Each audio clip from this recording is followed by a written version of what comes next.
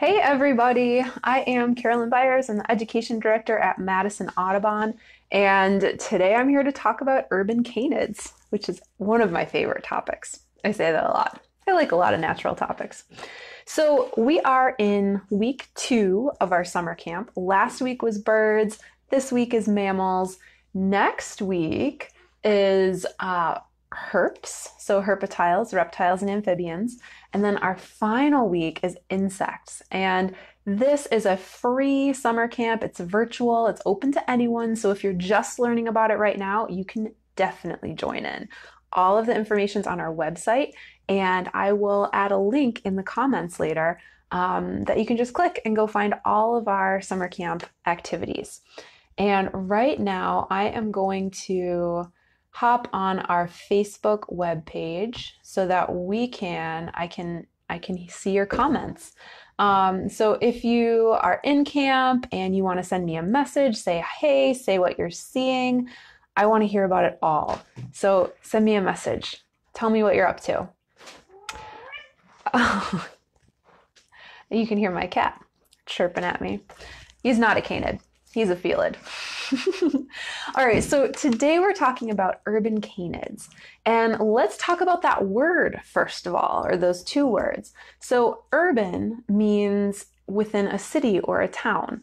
And so animals that are urban live within a city or town, not out in the countryside, not in a more natural habitat. So canids is another way of saying canine, and a canine is an animal that's in the dog family. So our pet dogs are canines, and other animals, let's see, I think we should make it a quiz. Anyone who's watching here, type in animals you think are in the canine family. I want to hear about it. And try to keep it animals that would live in Wisconsin. We already said pet dogs, but what other animals do you think would live in Wisconsin that are canines? And it doesn't have to be just urban canines. It can be anywhere. Okay, so I'm still getting to the definition about canines because I want to see if anyone has a comment they want to share about it. But let's talk about animals living in urban areas. So most of what we know about wild animals comes from them living out in nature, so in forests and prairies and wetlands. So we don't tend to study animals as much living in cities. But there are a lot of animals that do live with us, right? Raccoons are one of them, squirrels and chipmunks. And so we know that those animals behave a little differently in cities than they do out in more wild areas. And there's a few reasons for that. The first is that humans are really good at producing garbage. And a lot of that garbage is food waste, things that animals can eat. And so when they live near us in cities, a lot of times they're able to eat that garbage. And those are the animals that choose to come live near us, the ones that can eat the garbage that we produce, which is not very healthy for them, by the way.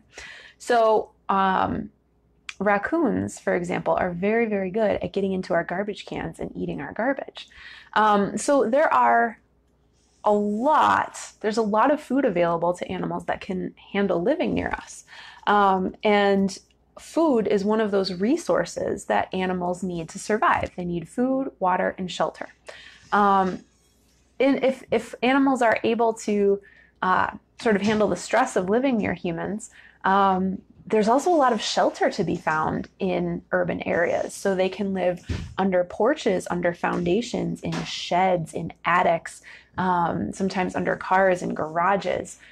So there's a lot of places for animals to hide in cities and towns too.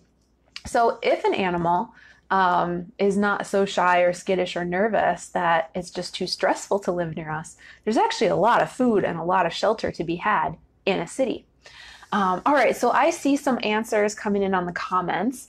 I see that Freddie says wolves, foxes, and coyotes. Those are definitely all canines. Other people say wolves and coyotes and foxes. I see a rabbit on the list. Rabbits are actually lagomorphs, which is a word that I love. Everybody say lagomorph with me. I like the way the shapes my mouth makes when I say lagomorph. So rabbits are not a canine, but they do live near us in cities, and they are really cool, and I like them a lot.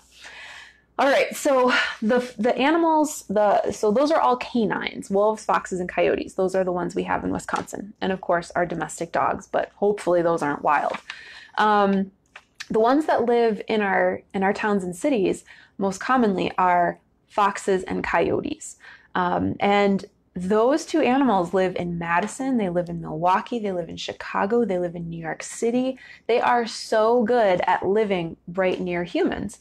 And partly it's because they are very stealthy. They're good at staying hidden and not being seen when they don't want to be seen. They're also, they're not as stressed out by human presence. So wolves avoid humans pretty strongly. They don't like being near us, and probably with good reason. But foxes and coyotes are a little bit better able to handle living near us. So those are the two that we're going to be focusing on today, foxes and coyotes. And in Wisconsin, we have two different types of foxes, red and gray foxes. And gray foxes live more in forested areas, and red foxes are the ones that you're more likely to see in towns or cities. So that's the fox we're focusing on today too. And I'm just remembering I have a fox skull on the shelf back here, right there. I might go grab it. I'm gonna go grab it. I'm gonna take my mic off. Let's do it.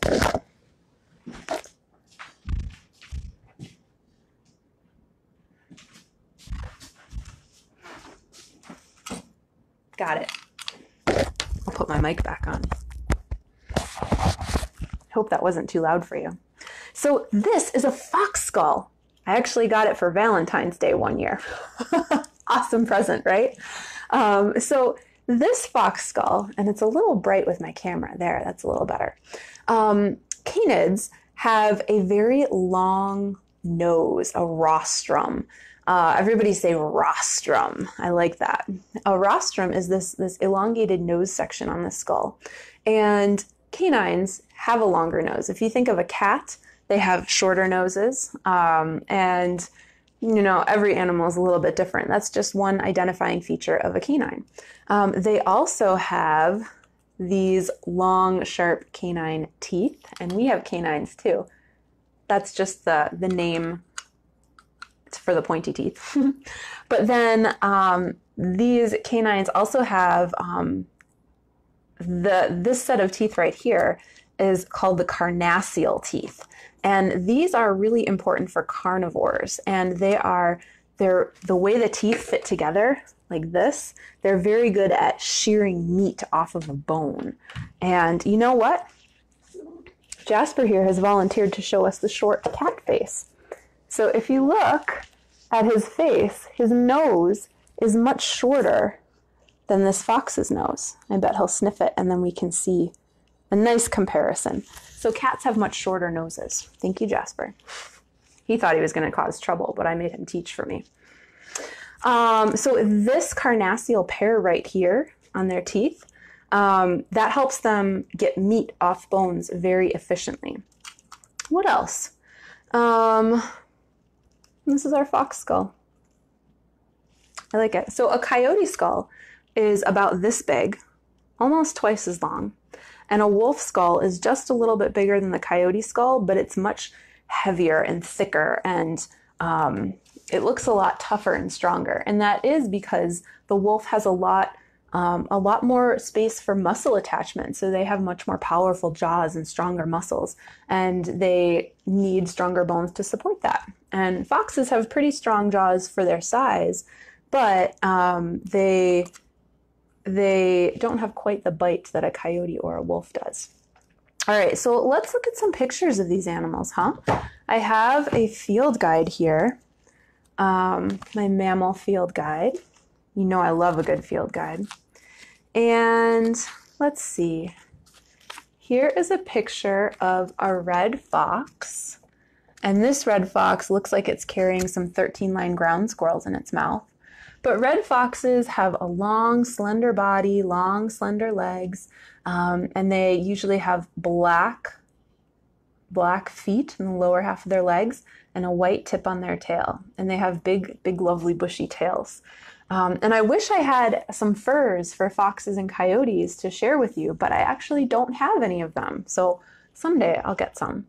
This is our red fox. This is what a gray fox looks like. And they are grayer. They have a little bit of red on them. And they have a black tip to their tail. So sometimes it's really hard to see what exactly you're looking at. Maybe the lighting's a little funny. Maybe you just got a glimpse of the animal. But if you look at its tail and you think it's a fox, you look at its tail and you see a white tip, it's a red fox.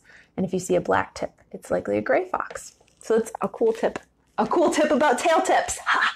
A tip that I like. Let's see. Let's look at the coyote. So a coyote is a bit bigger than a red fox. And foxes are lighter. Let me see if they have a weight in here. Let's check the field guide. They are, in kilograms. A red fox is 3 to 6 kilograms. I'm going to have to do a conversion, aren't I? And a coyote is 7 to 20 kilograms. So coyotes can be quite heavy. I think I remember them being about 35 pounds, coyotes. So they're like the size of a small dog. And red fox is more like a little bit bigger than a cat. At least my cats. They're pretty big. So this coyote also has a bushy tail. It doesn't have a lot of color on it. They look very gray. To me, coyotes look a lot like the same coloring as a German Shepherd, a little bit, except much smaller.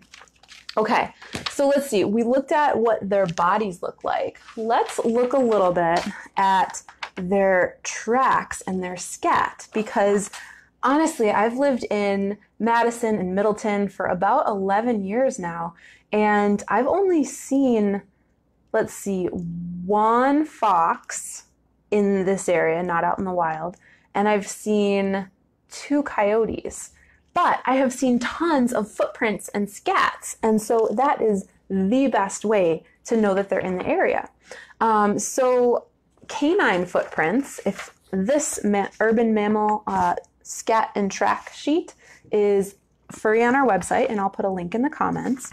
But canine footprints, they have these 4 toe pads and that big middle pad, but their claws are showing. And that's because dog claws are always out. They help the dog run really fast. Cat claws are retractable. They can pull them back into their feet to keep them protected and safe and sharp. And then when they need them, they bring them out. So when a dog walks, you can see their claws and their footprints. So coyote tracks are about 2.5 to 3.5 inches long. And a fox track is about 1.5 to 3 inches long. So there's a little bit of overlap in the size of their tracks.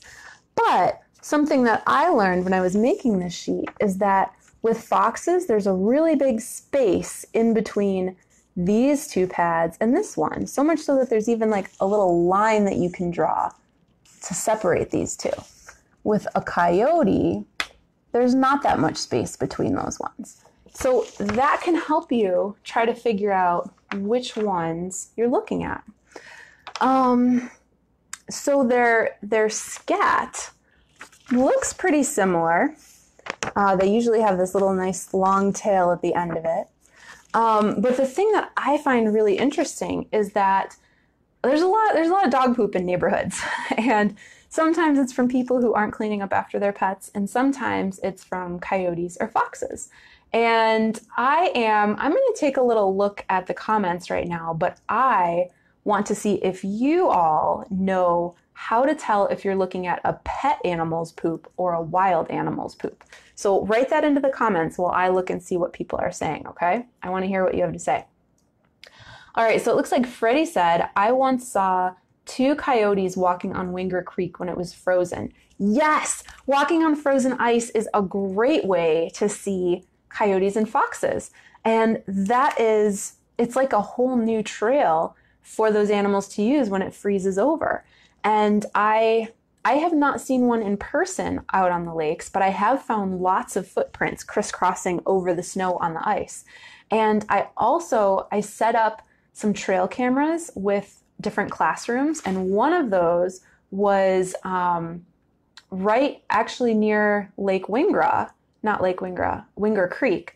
And we had it pointing out over the ice, and we caught a coyote on our trail camera, a picture of it, walking out on the ice, and it actually turned around and looked right at the camera. So maybe it saw that infrared flash, or maybe it heard the camera make a tiny, tiny noise when it took the picture, but it looked right at us. It was so cool. So I'm really glad you got to see coyotes walking out on the frozen ice, Freddie. Let's see. Oh, we have an adult who loves the videos. I'm so glad. I do too. It's a lot of fun learning facts like this. And Chloe says, cool. But there are no guesses about how you can tell whether or not it's a pet animal's poop or a wild animal's poop. So I think I've probably talked long enough to make up for the lag in the time between when I say it and when it goes live on Facebook. So I'm just going to tell you, maybe you're feeling nervous about guessing something like that. I won't tell you. I won't be upset if it's a wrong answer. Just know that. Wrong guesses are okay. All right, so if it's a pet animal, they usually eat pet food, right? And pet food is like little pellets that are pretty much all the same color, all the same consistency. Same if it's wet food. It looks like a paste, right? So their poop ends up being all the same color and all the same texture. It usually looks like brown Play-Doh, some shade of brown, and either in a long tube or in little balls, little segments, but it really just looks like Play-Doh. Wild animals, they eat lots of different things, and it's all different colors and textures. And they eat, often, if it's a canid, they're eating another animal. So canines are pretty omnivorous. They do eat a lot of meat, but they also eat berries and some grasses. And so there can be some variation in what they eat, but they usually have fur and bones, little small bone fragments of the animals they eat. So if you find a scat or poop, whatever you want to call it, on the side of a trail in a park or on a sidewalk or in the grass in your yard, and it has a lot of fur in it, it's probably a wild animal. So I always look for fur when I find scat. And you think I'm joking, I always look. And if I'm feeling really excited about it, I'll find myself a nice long poking stick and give it a little poke, break it up, see if I can find out what they've been eating, because sometimes it's really cool. I love playing detective like that. Someone else has just commented that their dad has seen a coyote. That's pretty neat. All right, so we talked a little bit about how to identify them, their tracks, and their scat. Let's talk about urban animals, right? So I know that there's a research project going on at UW-Madison called the Urban Canid Project.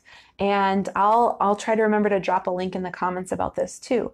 But one of the researchers saw coyotes and foxes on campus kind of frequently, and they were very curious about why those animals were on campus when there's so many people there and what they could be doing there. So this project is to study foxes and coyotes in Madison and the surrounding areas.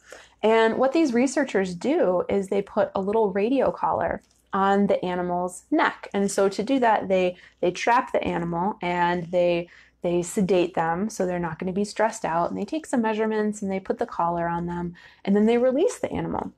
And the animal is not held for very long. It's not stressed out by this too much. So it's really okay for the animals. And what they've found is that they're able to use the radio collars to track them and how they move throughout the city. And so they're able to see where they go and what time they go there, and if there are any other canids around near them. And they found some really cool stuff. So we talked a little bit about how there are sort of different ways animals behave out in the wild and living near humans. And I suppose if you're an animal living near humans, it still could be the wild, but I'm just trying to differentiate between living in a forest or a prairie versus living in a town or a city. So anyways, animals that live in towns or cities, they have access to a lot more food and it's a lot easier to get. If they just need to go dig through someone's garbage, it's easier than trying to hunt all night long for some 13-line ground squirrels. And animals that live in the city do hunt too. They just have that other food source available to them. They don't have to hunt all the time for all their food. So life is a little bit easier in some ways if you live in a city. It's easier to find food and shelter. Can anyone think of ways it might be harder for a fox or a coyote to live in a city? You can type those in the comments, and I'll keep talking and we'll circle back to that. So when they live in the wild, because food and shelter is so scarce, usually coyotes, because they're bigger and stronger, chase foxes out of their territory. Sometimes they fight them. Sometimes they even kill them. So if you are a fox, you need to find a spot where there are no coyotes. And it turns out, these researchers found that might not be the case in cities because there are so many resources and they don't have to struggle as much. There were nights when they found coyotes and foxes foraging for food right near each other, and there wasn't ever any truly negative interactions. So like the coyotes didn't chase the foxes away. They didn't try to kill the foxes. And there was another time these scientists found where there was a fox den and the foxes had been hunting rabbits, and a coyote came and stole the rabbit from the fox. But that fox kept their den there, even though there were other dens right in the area. So they didn't move just because a coyote came a few times to steal their fox. Or not their fox. To steal their rabbit. So that means that the coyotes weren't too aggressive towards the foxes. And it also means that it was pretty easy hunting for the foxes if they're able to get more food. So life in some ways can be easier for these animals living in cities. Okay, so it looks like nobody's answering that question either. You're all feeling so shy today. All right, I'm going to give 50 life points to anybody who can think of a way that it might be harder for these animals to live in a city with us. Okay, even if you're thinking like, oh, people are noisy and it would be hard to sleep during the day. Whatever you're thinking, as silly or as true as it can be, I want to know why it might be hard for a coyote or a fox to live in a city. We talked about how it might be easier to find food. What's harder? 50 life points are on the line, guys. Type it in. I want to see. Okay, so let's talk about what they eat. So we know that they eat a lot of meat, right? What kind of meat do they like to eat? Rabbits for sure. Maybe some squirrels if they can catch them. Mice, little animals like voles or moles. 13-line ground squirrels, those are not as common in the city, but I believe that is still possible to find them here. Chipmunks for sure. Foxes and coyotes will eat birds out of the nest and eggs if they can find them. I think there are easier prey for them to find because those are pretty secretive things and it would take a lot of work to find a bird nest.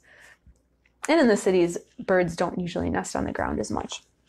So there are a lot of things that they can eat. All right.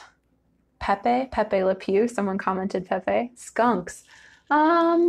Yeah, I think they would take a skunk if they were hungry enough. I think there are a lot of other food sources, and skunks are, oh well, animals don't tangle with them quite as much if they don't need it. Oh yes, we have people answering. This is wonderful. So if someone says if there are no animals around them, if there's not animals to hunt or maybe find mates or animals that they want to live with, for sure. Lily says maybe they don't have enough food or they could get hit by cars. That's the one I was thinking of. Cars are really hard for animals to figure out because they didn't really evolve with them. And so a lot of urban canines get hit by cars. Someone else says people disturb the animals. Yes, it's hard to live near people because we are constantly trying to evict them. There's lots of different animal services or like jobs that people have where they visit people's houses and remove animals that they don't want to live there. So if they, set up home, they make a den underneath somebody's house or in their garage, those people might decide to remove them from there. So that can be hard too. Okay, so it looks like Megan, or maybe a child at Megan's house, Lily, and Tara all get 50 life points. Thank you for being brave and answering.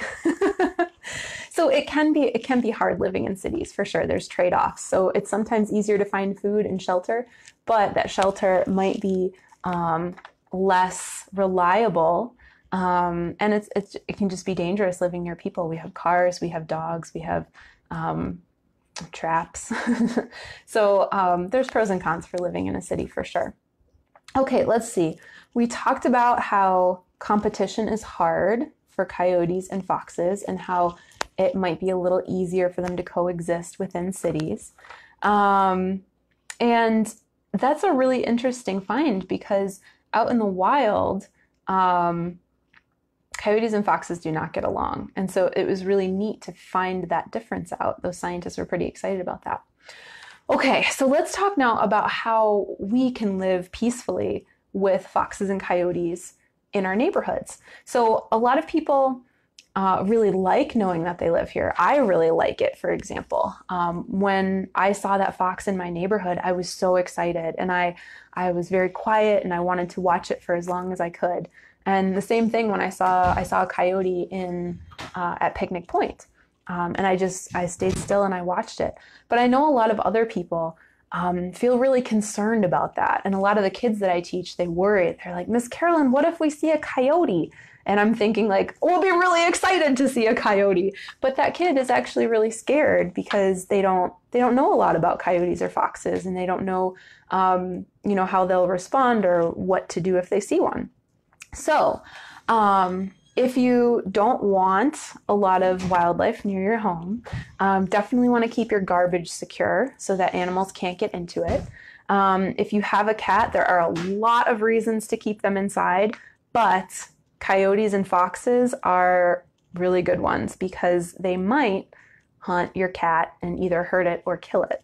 So if you have a cat, keep that inside. And if you have small dogs and you know there's a coyote in the area, you might want to go outside with your dog and not let them out alone, especially at night. So if you do see one, a fox or a coyote, and it makes you happy, the best thing to do is to just be calm and quiet and watch what it does. Don't try to make noises. Don't try to, approach them. They're wild animals and you don't want to do that. But if you feel nervous and you want that animal to move on, you can make yourself seem bigger. So stand up really tall, wave your arms. If you have other people with you, you can get all close together and pretend to be really big. And you can yell at it and make noise and say, "Hey, fox, go away." And they'll likely just move right along. So those are the best things to do if you see a fox or a coyote. And I'm going to go back to the comments. If you have any questions, now's the time to ask, because I think we're almost done with this lesson on urban canids. Tara says, what are 50 life points? So life points are a way of honoring people who are brave and exciting and they do cool things. And 50 is usually the increment that I give out. So I could give you 1,000 life points or 10 life points. They mean absolutely nothing and they're not redeemable for anything, but they are really fun and the kids I work with like them. So I brought life points into our lesson today. So use them with your friends, with your family, and maybe not strangers. Don't do that. They'll think you're weird. Like you probably think I'm weird. All right. Are there any more questions for me and my little fox skull? What do you think? No questions? I don't see anyone typing questions. So I want to remind you all that it is week 2 of summer camp, and there are so many great activities to get into this week. I'm excited to make animal tracks with water on the sidewalk later today. We're going to run, we're going to walk, we're going to see how those tracks change. Mostly we're going to stay cool because it's really hot out. But I also want to say that all of our programming is free and open to anyone with an internet connection and a device to watch it. And we know that that's sometimes limiting, but we also want to make it available for as many people as we can, because we know that access to nature is not equitable, and we want to try and help fix that.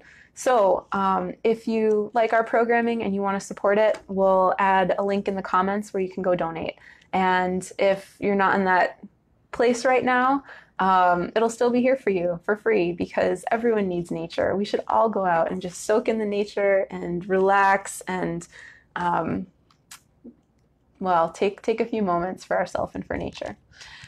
Okay, so I don't see any more comments. So with that, I think I'm going to end this lesson. So I had a lot of fun talking about urban canids today. If you have questions and you're watching this later, type them in. We'll try to get an answer to you. And everybody have fun. Bye.